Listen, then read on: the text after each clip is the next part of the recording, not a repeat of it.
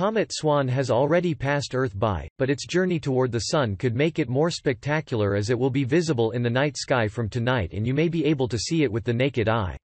It's the latest comet teasing sky watchers with its magnificent tail, which is some 10 million miles long. The comet made its closest pass by Earth on May 13 and comes nearest to the Sun on May 27. It will be best viewed from the southern hemisphere, but those in the northern hemisphere will still be able to see it low on the horizon in the pre-dawn hours. The ball of ice, discovered in April by astronomer Michael Mattiazzo from Australia, has already passed the Earth but is getting brighter as it approaches the Sun.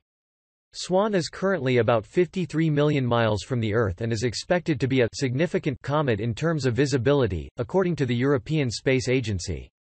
The comet's name is SWAN, an acronym for the Solar Wind Anisotropes camera on NASA's Solar and Heliospheric Observatory, officially designated as C-2020 F8. The green-tinged ball of ice and dust visits the inner part of the Solar System once every 11,597 years and has a long blue tail stretching 10 million miles behind it. Currently moving from the southern to the northern skies, it is just faintly visible to the naked eye, but current estimates suggest that, by the end of May, it could be significantly brighter, if it survives that long. Thanks for watching and subscribe Vauxhall Street for more interesting videos.